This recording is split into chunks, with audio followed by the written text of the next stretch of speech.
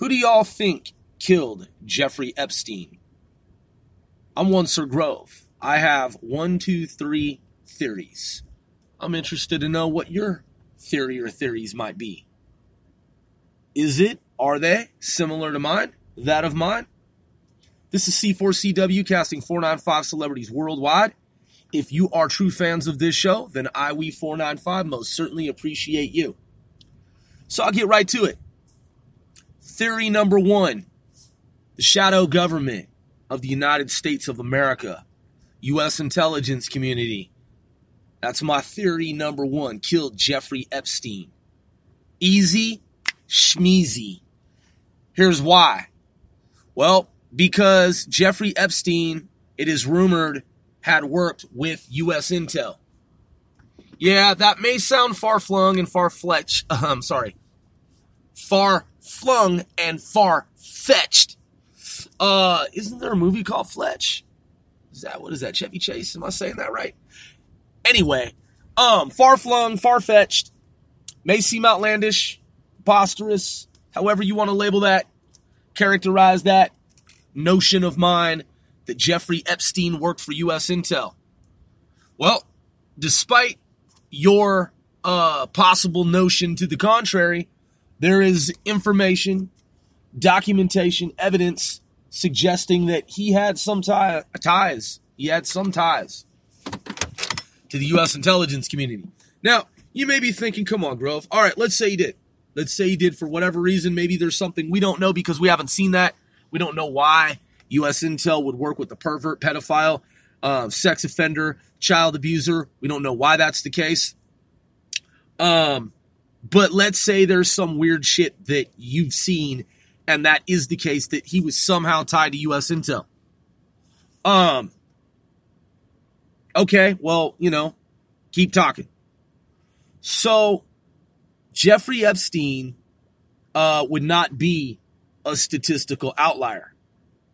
You have to think about Drug Enforcement Administration to understand if you're not familiar with what it is that I'm referring to. If you think that there's no way that Jeffrey Epstein could be a spy or an intelligence gatherer, operative, or some type of cutout, go between, fall guy, patsy lackey, whatever you want to, think about there. However you want to consider this. So, DEA agents, it has been revealed, are able to, some of them, depending on circumstances in the context of whatever operations it is in which they are involved, are able to be involved in sex orgies in order to get close to crime bosses and cartels, mobs, organized crime, criminal groups, networks, OCNs, as they're referred to in the criminal justice system, parlance of crime and punishment, criminal justice, organized crime networks, OCNs. They have been allowed to engage in debauchery because when presented with the opportunity, should they turn down such opportunity, it may look suspect if they're at a sex party. And if there are illegal drugs and narcotics involved, they have also been allowed to engage in said activities. That is, partake of illicit, illegal drug use, narcotics, ingestion, consumption, etc. That's real shit. So the DEA has said, that is, those are officials at the top, managers, advisor, agents, have said, supervisory, managerial, executive, management level oversight has and have said, look, you can do that, and it's okay. We'll look the other way. That's DEA. Now imagine a higher level of the spy gang. That's counter narco. That's narcotics. So let's move it up to the next level of intelligence. Let's talk about espionage. Jeffrey Epstein knew a lot of very powerful people, including the royal family of England and others. So he, in connection to a lot of VIPs, dignitaries, royal family members, and so on, he had a lot of international connections. He also has a background in mathematics and money. He's also a money guy, largely. That's one of the most significant factors. So it's alleged that at some juncture, U.S. intelligence inserted itself and said, hey, look, man, we know you don't have a degree per se, but you know a lot of very powerful people, man, and you can help us out. So he worked his way up the food chain in gathering intel and dirt on all these different folks, right? All these different targets, all these different individuals, persons. At the same time, being the insidious sexual deviant that he was, he built up a file, blackmail-wise, on all these different people and engaged in all this illegal sexual offender behavior. So his island, Orgy Island, the more of these different persons like Bill Clinton, for example, who pretended like they hadn't been to the island, but had actually been to the island and forged documents, manifests, paperwork to make it appear as if they hadn't been there or they had been there only a minimal amount of times. Jeffrey Epstein's Orgy Island, as exclusive as it was and outfitted to reduce sound, noise, walls within walls, like skiff. This guy was abusing children, man, and women. And he did this, and he spent money to outfit this island so that he could rape women. And it's really sick, man, and it's really despicable. And the level of criminality is staggering. This guy was a rape artist. He was a sick pedophile and a disgusting, vile, reprehensible, again, execrable, despicable, fucking less than human. So, because he had devolved to something else, something primal and subhuman in my book. And he had all these files on all these different elites.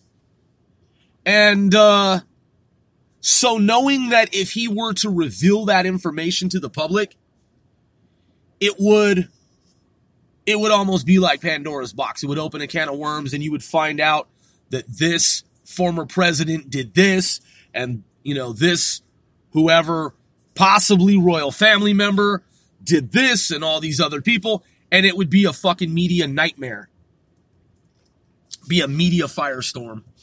And also, he probably knows the names of U.S. intelligence operatives. So they just took him out. They just fucking took him out. They're just like, dude, motherfucker, you son of a bitch. And, they couldn't really do anything to him when he was alive while he was working for them because he had a blackmail file. And that's how he operated. He was working for U.S. Intel, is my guess, based on what I've read. And at the same time, he is playing both sides of the fence. He's having these elites come to his Orgy Island, and he's doing all this shit that's totally illegal, highly, extremely illegal, improper, deviant, fucking level 3 and beyond sex offender shit. And he's just flouting the system and gaming the system. And U.S. Intel knows it, but it can't really do anything at the time because he's so involved in these intricate, complex operations involving foreign dignitaries and other. So when he went to prison or the holding facility in Manhattan here, and he was supposed to have been guarded, they seized the opportunity, man, and they took him out. So, I mean, it seems pretty straightforward to me, man. He had thumbed his nose, again, at U.S. Intel, and he obviously, man, was, you know, he was a very sick and deranged fucking piece of shit, less than human. And he used all of that money, all that wealth to create his orgy rape island, and he took advantage of and abused young women. And I mean, there's information, like I said, that points to his connections to U.S. intelligence, and they probably just didn't have a whole lot of intel on him at the time because his island was secluded, and again, he had the island outfitted to reduce sounds and noises, and he had it, made with certain acoustics so that, he could have his wild, orgy sex parties and lessen, that is, decrease, reduce, the amount of sounds and noises. And he had very strict rules and policies in place in that housekeeping. They were to never be seen. He never wanted to see them. He didn't want them to ever be around him in his presence. So, this dude was demonic, man. He really was demonic. And at the same time, he was used and as a go-between, a cutout or whatever, strung along in which to gather, intel. And the U.S. government had it with him, man.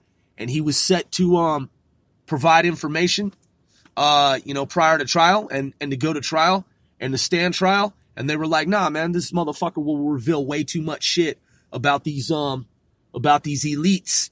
And that would just that would really fucking upset the balance of society and the system, man. And we can't allow for that information to ever be public. And so they took his ass out. Now, theory number 2, it's not really my theory. I just have to comment on the theory that some organized crime network took him out. Doubtful. I mean, come on, man. Fucking please. I mean, man, please.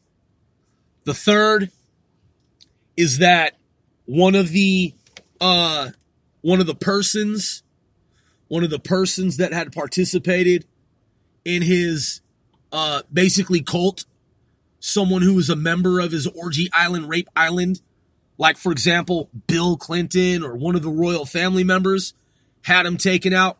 Nah, doubtful. Highly, highly doubtful. The way they did it, man, it really suggested it was a government operation. Everything was fucking absolutely perfect. There's zero trace of anything. Yeah, organized crime networks have similar sophisticated, operational methods, and techniques, but this one was military grade, man. This is shadow government shit, man. And, that's why the FBI spinning its wheels. And I'm pretty sure the FBI knows at this point, and they knew pretty much from the very beginning that it was a government. It was a faction within our government, shadow government faction. They took him out, man. That's why there's zero trace and they have no shred of evidence whatsoever.